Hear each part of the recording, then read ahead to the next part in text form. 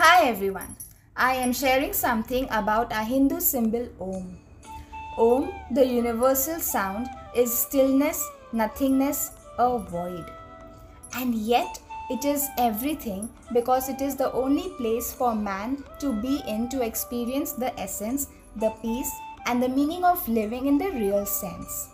Birth and death, the two truths of life, emerge from and reside in the void. In between these two, one experiences life.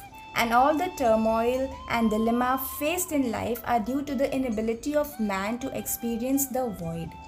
And so from this we understand that in order to remain in bliss and the tranquility of peace, it is necessary to go into the void, the stillness of our core again and again in order to live life to the fullest.